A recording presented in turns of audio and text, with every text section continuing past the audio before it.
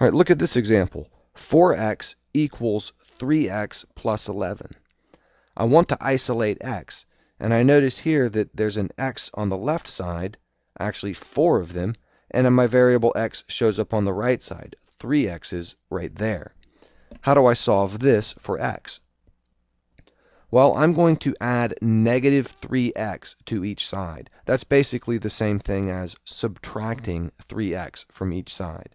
So I'll rewrite this equation, but instead of 4x, I'll have 4x minus 3x on the left, and on the right, I also have to do an additional minus 3x. So you see I've simply rewritten my original equation, but I've put a minus 3x on each side. I've added negative 3x to each side.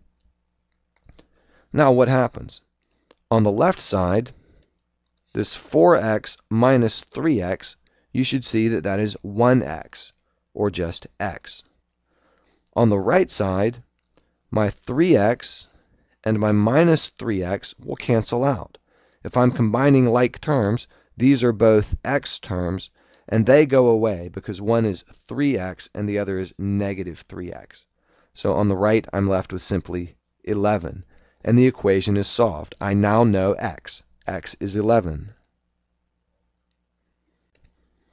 Here's another example that's similar. 6x equals 5x plus 3. Well, I need to get x all by itself. Right now, x exists in two places, on the left and on the right, so I need to get rid of it in one of those places.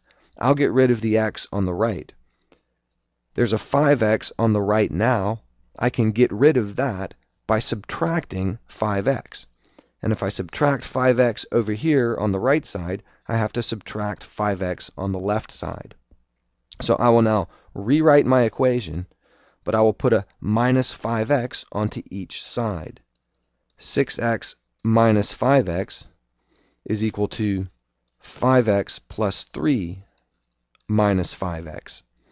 And as before, on the left side, these are like terms. We can combine them. 6x minus 5x is 1x, which I write as just x. And on the right, I have a 5x and a minus 5x, which add up to 0, so I can strike them both out. And on the right side, I'm simply left with 3. So x equals 3.